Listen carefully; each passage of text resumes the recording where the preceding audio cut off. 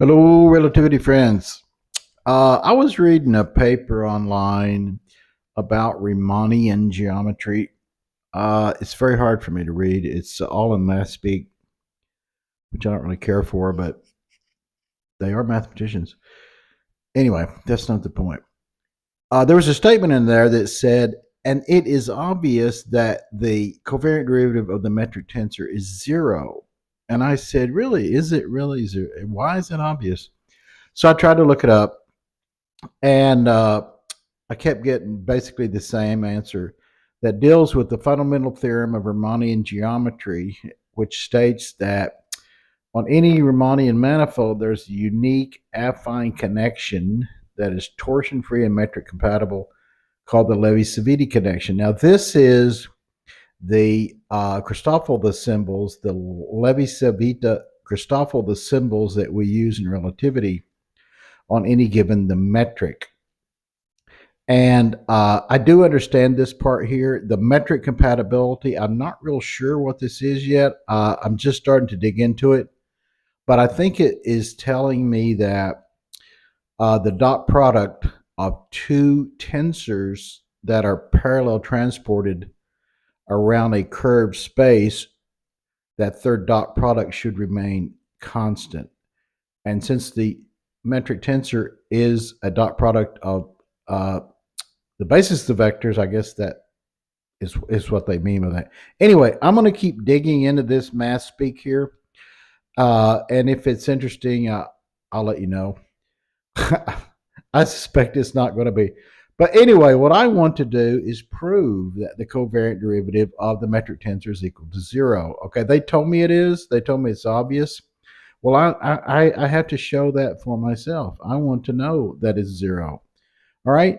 So we're going to make up an equation here. Now, my covariant derivatives are just capital D's with the subscript.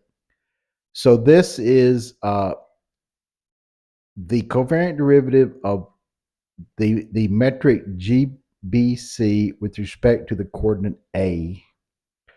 And obviously, the first term you always get is the directional derivative, like you would in the vector calculus. And then you get these two connection terms. Now remember, we need two of these because this is a two-indexed tensor, B and C. And B and C are both in the covariant position. So we get the negative terms. Remember the last video, we had one in the contravariant, one in the covariant.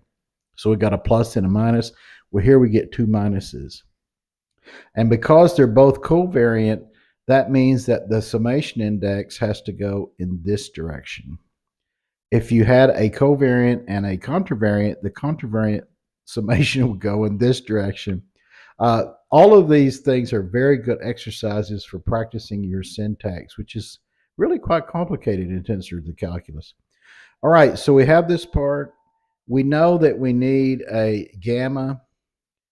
We need two gammas. And we need a some summation index going in the same direction. So in the first case, we pick two free indexes. We got the free indexes, A, B, C. So we pick A and B. And then we got our summation index. We got one left over, the free index. We pick C. All right.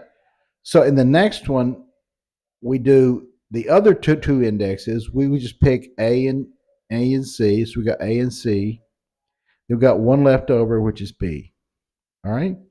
So that's how this trick works. Every time it works the same way once you get used to it. All right. Now let's write down what our Christoffel symbols are. And these are the Levi-Civita Christoffel the symbols. All right. So because these are in this format, I'm going to pick them the same way. But this time now, these become free indices, A, B, M. All right.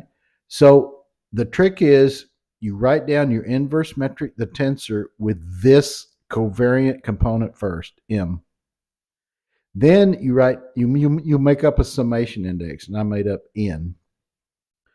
So it always goes with the partial of G first index, summation index, and the second derivative, the derivative with the second index, right? So I got GANXB. This format always goes this way. The partial of G with the summation index, the N, then the second free index, B, with respect to the first index, A. Then the third term always goes the partial of BA, the two free indexes. It could be BA or AB because the tensor is symmetric. We'll get to that in a minute. Then the derivative with respect to the summation, right? So this is the format that you always use. You can change any of these letters around any way you want. As long as you follow that format, it always works. It took me a while to figure this one out. All right, so let's go back to our guy here. Is the second one, MAC. I did exactly the same thing, exactly the same, the format. So now I've got these isolated, okay? So now we want to multiply times these metric tensors. So I'm saying 1A is this guy times this guy, right? So I get this expression. And now you know what this is, right? When you have the metric tensor times the inverse metric, the tensor, you get the Kronecker delta. So these M's get contracted out and you get NC. Now we're going to take NC, the delta NC, and put him right back in here, thusly. Right, now let's see what happens. Okay, because I have an N upstairs and N downstairs here, this is multiplied by this, yes? Then the N takes out the N, we're left with AC. So we got AC. This N takes out this N, we're left with the CB. This N takes out this N, and we're left with C. All right, so this is what we want.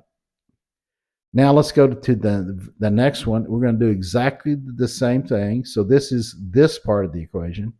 I'm calling it 2A. I don't know why. All right, so this time it gives us the delta function in B. All right, so we put that in B everywhere. This N takes out that N takes out that N takes out that, and it leaves us with this. So now we've got everything we need to put back into our original equation, which is this. So we put in this part and this part. And remember, the metric tensor is symmetric about the diagonal. So GBC is equal to GCB, right? The diagonals are all GAA, GBB, GCC, but the off diagonals are all equal. I want to say always, but I should never say never. I don't know. All of the ones I've worked with are all equal, all right? So here's our whole shebang. Now, what we want to do is start gathering up like terms, all right? So let's look at the A's first. So here's a XA, here's a XA, and here's an XA, all right? So we got minus 1/2, minus 1/2.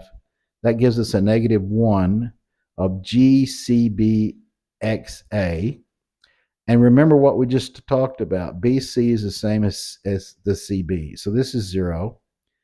Now let's gather up the B's. So we got XB here and an XB here. And this is a negative of a negative, right? So that's a positive. So these two are going out. AC is the same as CA, 0. We got one left. What is it? Oh, here it is. XC, we got two XCs. So we got a negative of a negative is a positive, and this is a negative. So we got that, and it's 0. So all of them are 0. So the covariant derivative of the metric tensor is equal to 0. All right, so what am I going to do with that information? I don't know. I think I'm going to keep we're working on it. I'll see you later. Thanks for watching.